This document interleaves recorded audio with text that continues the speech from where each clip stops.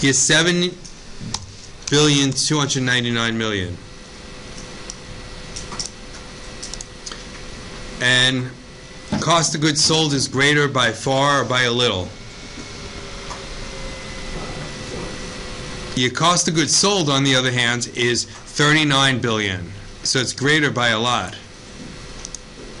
And that's what you would expect, that most of Apple's costs are the costs of making or producing or purchasing the items that they're going to resell.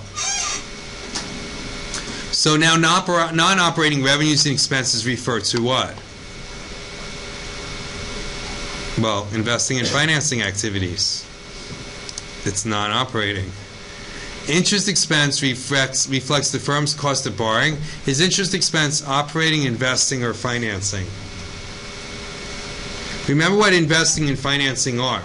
Okay? Financing are the costs of borrowing money. Financing activities is a process of borrowing money or repaying debt. It's also the process of selling stock or repurchasing stock. That's what financing is all about. Investing is about buying and selling assets that you're going to use to make profits. So interest expense reflects the cost of borrowing, and it's a financing activity. Therefore, it's going to be classified on the income statement as non-operating. Is investment income Apple's primary business activity? Now, if this was Merrill Lynch, you would say yes. You know, Chase Manhattan Bank. It's not called that anymore. Chase Bank? I don't know. I'm having a brain freeze here. Investment income is not Apple's primary business.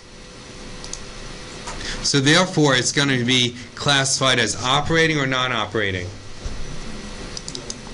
Non-operating. I saw one here, and someone showed me one before. It had, let's see. Tell me if this is operating or non-operating. Restructuring costs. Hey, what is restructuring cost? What is it, first of all? Investing. No, but what does it mean? Why would you have a restructuring cost? Maybe for rebuilding something. Restructuring is a nice word, all right? It's a euphemism. What does it really mean? When I say to you, you've been restructured, what does that mean? Fired. Yeah, you've been fired. Hi, we're restructuring you today. Pack up your things. Right? It also means that the company is reorganizing its business and it's moving people around and things like that. So restructuring cost is really the cost of reorganizing a business. And that's non-operating because you don't reorganize your business as part of running your business. It's something that you do every once in a while. It's not your main business is to buy and sell things at a profit. So a restructuring would be another example of non-operating. When retailers and manufacturers, here's another one. Research and development. Is research and development operating or non-operating? Is operating. What if how does Apple make money? Anyone here like big Apple fans? I know you all like your Apple TVs. Anyone like really follow Apple closely? No? Actually, I just got notification. They made a new Mac operating system named Yosemite? Yosemite? Yeah. YOSEMITE. So a new Mac operating system. A lot of R&D, right? That would be part of operations, having a new operating system. And the truth is that a company like Apple, let's see, it's probably coming through here too. New Mac operating system name. Here we go.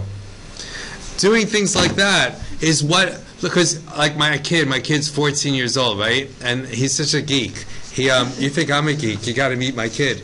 And he's like, oh boy, there's an update from my iPod. And he's like all excited and stuff. And it's like a really big deal to him. And he'll like call his friends like, hey, there's a new update from my iPod. And look at this, I got a new feature here. They fixed that bug. Oh boy. And it's like... Wait, when your kid's 14 years old, you'd rather he be into that than other stuff. But it's kind of funny. So people but that's how they make money. The truth is, by revamping the product and keeping it exciting looking, they're going to have an iPhone 6 now, right? They're talking about the iPhone 6. And all these people are going to be all excited. There's going to be pictures on the web of people waiting online for it to come out so they could be the first ones to get an iPhone 6. And then they pay all this extra money for it. And it just does email and answers you can talk on the phone. And it's the same thing, but people make so that's part of your business. People will pay extra money for that. They want that iPhone 6. Whatever, I don't know what they could do differently that would make it better, but when retailers and manufacturers sell inventory, it's going to be revenue.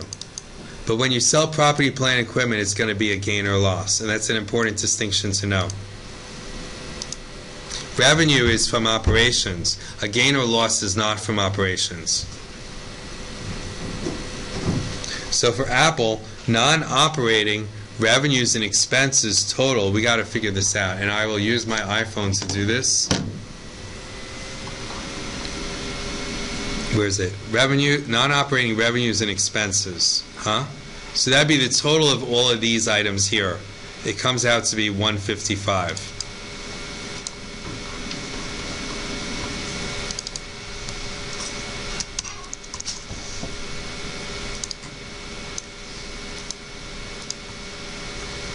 Now, provision for income tax is income tax expense. Most companies call it provision for income taxes. Sometimes you'll see something called income tax benefit. This is pretty cool. If you make money, the government takes a share.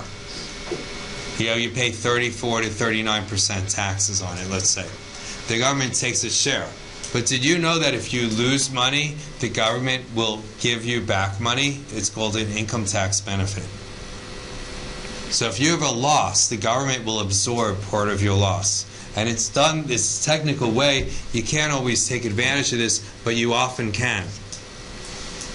So you may see companies with an income tax benefit as opposed to provision for income tax. That would usually be a case where the company lost money and then they got something back from Uncle Sam. Non-recurring items are things that are unusual and infrequent. They're things that the company does not do every year. So an example of an unusual item would be a discontinued operation. If you cut off, if you close or you sell a piece of your business, you can only do that once. So that's considered to be non-recurring. Likewise, something called an extraordinary item, they're very, very rare. They almost never happen. An example of an extraordinary item would be a government expropriation of your assets. So let's say you have a casino in Cuba, and then Cuba, there's a revolution, and the government nationalizes your casino. That means they take it away. Then the loss would be considered not an extraordinary item. A major hurricane, a major flood, like we had Katrina or Sandy, is not extraordinary according to them. But that would be non-recurring. Non-recurring items are very rare. So Apple's average income tax rate, how would we get that? Let me just pull up the calculator here.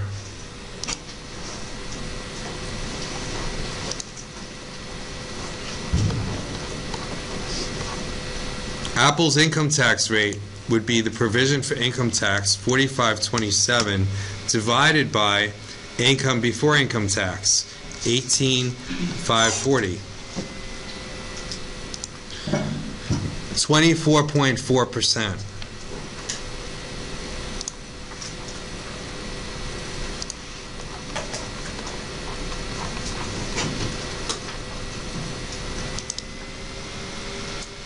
It's actually kind of low. Non-recurring items are items that occur when? Once. So PepsiCo sells off Pizza Hut, Taco Bell, and KFC.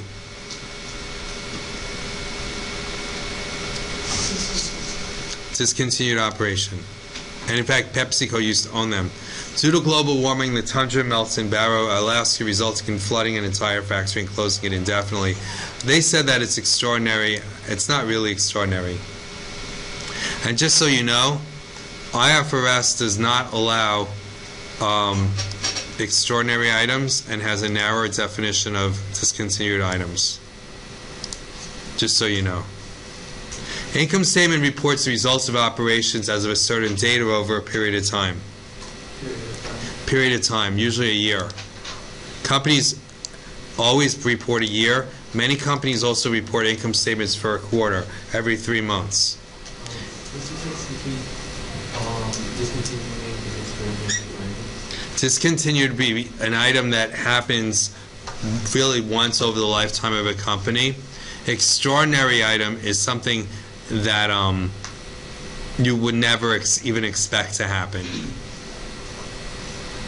It's a good question because it doesn't really explain it here. So discontinued operations usually is when you take a piece of your business and you close it or you sell it. Extraordinary items is usually like some kind of disaster or something, yeah. Anything involving like eminent domain would be considered extraordinary. Anything involving what? Eminent domain. It could be, yeah. It could be. But it's so... Teresa Henry and I don't know if you had anyone here had Henry.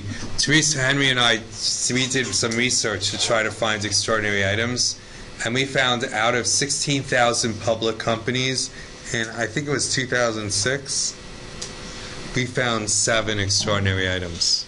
And one of them, it turns out, it was from Katrina. I think it was from Katrina. Maybe it was 2008. One of them turned out to be a mistake, and they had to change it. So extraordinary items almost never happen. And the ones that did happen were really weird. Income statement accounts are listed in alphabetical order, order of relationship to primary business activity, in no particular order. Relationship to business activity? Yeah, if you notice, we start off with the most common items like revenues and expenses, and we end up with really weird stuff like non-recurring items. So the income statement works its way down. This is the core of the business here. How well can you buy and sell computers at a profit? Now, if you include operations, other operating expenses like here, then we get a little wider because now we're including things like R&D and selling expenses. If you include this stuff, then we're getting even wider. And then these items, non-recurring items, are just really strange items that you might as well just ignore. So these are different ways of looking at the company. How well can you buy and sell computers at a profit? What if you take into account some of your other expenses, and so on? Therefore, what's reported at the top? Operating revenues and non-recurring items.